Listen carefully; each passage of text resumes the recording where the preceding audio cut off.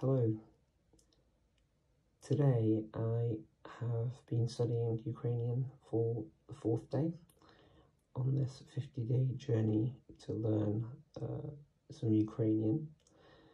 Now, today I went back over the old material I've been doing already, and then I progressed and got almost to the end of lesson 4.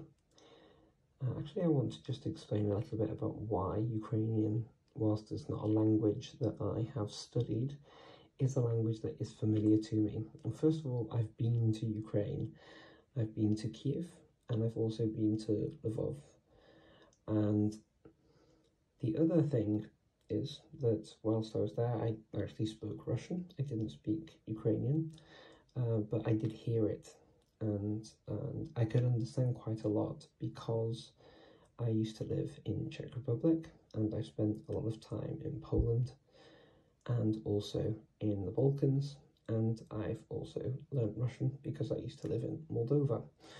And so these languages have a lot of things in common: the grammar, the vocabulary, and even though Ukrainian is more closely related to Belarusian and Russian, because it's an East Slavic language, it does have a lot of Western Slavic influence too, which is the kind of vocabulary and stuff that you see from these languages.